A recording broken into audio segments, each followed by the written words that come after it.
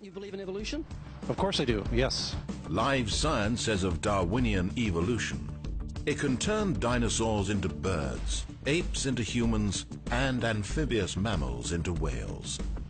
What Darwin showed in his work on evolution and natural selection is that we don't need to invoke any supernatural force or power to account for the development of life through time on Earth. The ongoing processes that are observable in today's world. Do you think it's a belief? I think it's just fact. I think more like facts. There is too much evidence to ignore. Do you think it's a belief? No, it's science. It's the way it happened. It's logical. You know, all the scientists pretty much agree with it. It's more of a fact. When did you start to believe? When I started to think for myself. When did you start believing? When I took my first biology class. It all started to make a lot of sense. The teacher made it very, very easy to understand. I generally trust the scientific community. Makes more sense than any religion or anything. The fossils they found of all the cavemen, the Homo sapiens, the dinosaurs, it shows clear evidence. I believe in science. What's your major here at this university? Biology. Your biology major? Yeah. You believe in evolution? Yes. What's your major? Geology. Chemistry? Biochemistry. Environmental science and policy. I'm a physicist. Biochemistry.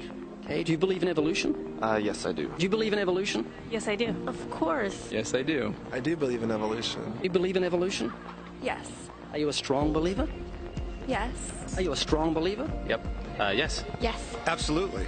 A scientific method is based on the collection of data through observation and experimentation. Science Daily. Could you give me some observable evidence that evolution is true? Something I don't have to receive by faith. Yeah. Some observable evidence. I mean, take a look at what happened 65 million years ago. Hang on, I can't. That's 65 million years ago. I believe, millions of years. So that can't be observed. We can trace the evolution through the fossil record. Could you be specific? Just give me one. Between 6 and 7 million years ago. Hundreds of thousands to millions of years? So it's quite a long time. Yes. Millions of years. Yes. So it can't be observed. Evolution is not testable over time. We are condemned to live only for a few decades, and that's too slow, too small a time scale to see evolution going on. Richard Dawkins. We see nothing of these slow changes in progress until the hand of time has marked the lapse of ages. Charles Darwin. You've got the canine kind, the coyote, and the domestic dog, and there's the feline kind, which is the cats, the tiger and the kitten, and you've got humankind. So Darwin said there'd be a change of kinds over many years, so could you give me one example of observable evidence of a change of kinds? So, for instance, the fossil record shows the common ancestors of all carnivores, that cats and dogs were once linked, once united by a common ancestor. How long ago? This, I believe, was like 60 million years ago. I don't want something I have to accept by faith. I want it to be observable. Observable evidence. Well, I mean, if you're just asking me here on the street, there's not really much I can tell you in terms of observable evidence. Like, we would have to really examine existing data to draw conclusions of our own. I would have to have faith then. We would have to have some amount of faith. Can you think of any observable evidence for Darwinian evolution where he said there'd be a change of kinds? Monkey to man, is that what you're talking about? Yeah, a change of kinds. I don't really believe there's any proof for that yet. Well, monkeys are the only ones with the 5th digit, like we have. Well, koalas have a 5th digit. Did you know that? I didn't know that. Think we're evolved from koalas? No. When I went to, Washington, D.C., I saw they had a whole exhibit just on In the Smithsonian? Yeah, in the Oh, Smithsonian. wait, so that is just like some stuffed dummies, like standing around a fire. I know that everyone talks about the missing link for humans and whatnot. I believe that there are connections that are out there that we haven't found yet. I'm going to trust what those experts did. Those experts came up with. I have a strong trust in evolutionary ideas based on the evidence presented. Can you think of any observable evidence for Darwinian evolution, a change of kinds? I haven't seen it myself, but I believe what the textbooks tell me about it, so... You've got faith in the experts? I have faith in the experts, yeah. I guess similar to how religious people have faith that God actually exists, I have faith in the experts knowing what they're talking about. The scientific method must be observable and repeatable. So could you give me one piece of observable evidence for Darwinian evolution? Okay, I would point to, as one great example is look at the genetics of the stickleback. What's that? So stickleback fish are a very interesting collection of species that were recently isolated after the end of the Ice Age. What did they become? They're various species of sticklebacks. They stayed as fish. Well, of course. Can you think of any observable evidence where there was a change of kinds? Fish. Human beings are still fish. Human beings are fish? Why, yes, of course they are. How long did that take? A couple of billions of years, millions. A couple of millions? How is that observable? It's not. We came out of the ground as a mammal, and one mammal created... Come out of the ground? Didn't we come out of the sea? Huh? Well, initially in the beginning, we came out of the ground and the sea. After the great destruction of the... So did we have lungs or gills when we came out of the sea? You want to know something? Those that were in the sea, I guess, had gills, and those that were on land had lungs. But if we came out of the sea, we had gills in the sea. You want to know something? Who knows that we came out of the sea or we evolved from mammals? So you don't know? Huh? Of course I don't know. I'm accepting that they did their science correctly. Could you give me an example of Darwinian evolution, not adaptation or speciation, but a change of kinds? These are changes of kinds. They're still fish. They're distinctly different fish. We have thousands of examples. Can you give me one? I can give you thousands. Just one. For instance, I would say look at Lenski's experiments with bacteria then. So what did the bacteria become? The bacteria are still bacteria, of course. That's not Darwinian evolution. That's not a change of kinds, is it? It is a change. It is a change in the genetic makeup of the bacteria, which is still bacteria. So what did the bacteria become? A new kind of bacteria. So it's still bacteria. There's no change of kinds. To summarize, the observable evidence that you give me for Darwinian evolution is bacteria becoming bacteria.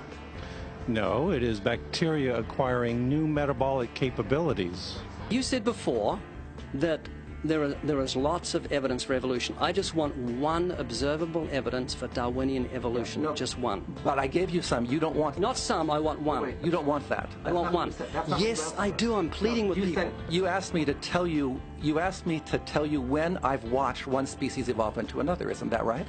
No, one kind into another. There's 14 different definitions of species. So I want a change of kind. When you're talking about kinds or change in families, you're actually talking about macroevolution. You're talking about changes on the level that separate, say, cats from dogs. So could you give me any examples of Darwinian evolution? Well, when you say examples of that, then you have to sort of look at over a longer time frame. It has nothing to do with faith. Faith is something that I have to, unseen, I have to believe in. That's it, unseen. Look, right. Do you believe evolution? Of course I do. Are you a believer in evolution? Yes, I am. When did you start to believe evolution? I started to believe evolution when I started to think out for myself. Is evolution a belief? Well, you know something? Evolution is a thought process. This is coming to terms and checking out all the alternatives, like taking a look at the religion, man-made religions. Let me ask you again: is evolution a belief? No, evolution is, well, yeah, in a word, yeah, I could say it could be a belief. When you say change of kinds, you mean the evolution of one species from another or to another? Yes, we have that in action, actually, in the Galapagos. Could you give me one instance? Yes, we have an example from a group of birds called Darwin's finches. You take a look at the difference between the finches on the islands that all started out. I mean, that's very, very observable. But that's not Darwinian evolution. There's been no change of kinds. What did the finches become? They become genetically new and anatomically new, recognizably different species. So there's still finches? Well, of course, there's still finches. Yes. So there's no change of kind. Little birds that he had observed. What did they become? Their beak shapes. They're still birds. Yes. 3 finches that turn into different types of birds. They're still finches. Well, for example, Darwin and his study on evolution of the birds on the island that he went on to there. Their beaks changed? Their beaks. They're still birds. There's no change of kinds. That's within the kind. It's evolution on the beaks. So that's called adaptation. It's not Darwinian evolution. There's no change of kinds. There's no different animal involved. I want something that shows me Darwin's belief in a change of kinds is scientific. Darwin spoke of a change of kind. Can you think of any observable evidence for Darwinian evolution where there's a change of kind? Change of kind. Change of kind.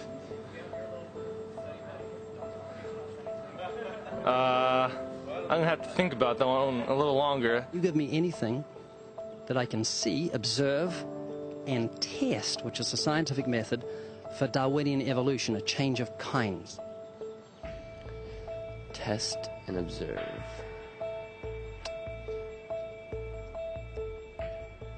Could you give me observable evidence, which is the scientific method for Darwinian evolution, a change of kinds?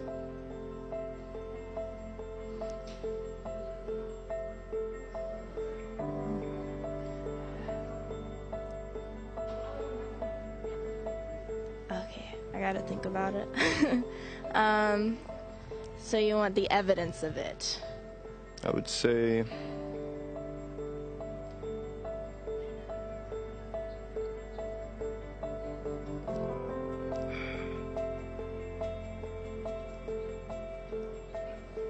I cannot, I think.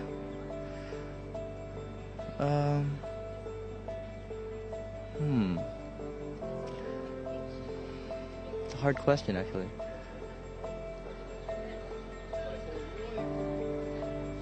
Mitochondrial DNA.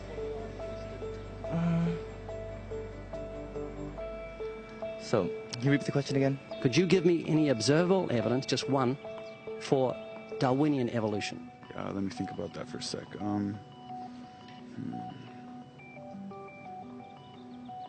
Observable evidence, something where we don't have to exercise faith. Something that can be observed, like the scientific process, observable. That's a good question. That one I'm not quite sure. So you can't think of any observable evidence for evolution? No. How do you know it's true?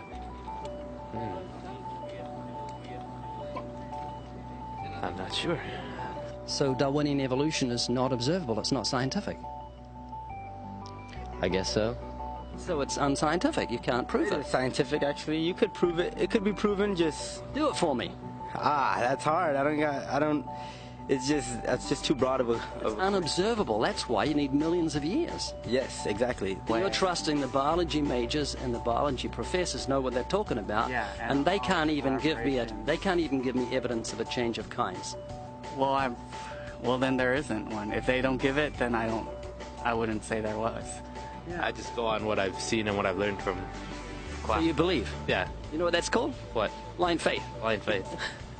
Faith is the great cop-out, the great excuse to evade the need to think and evaluate evidence. Richard Dawkins.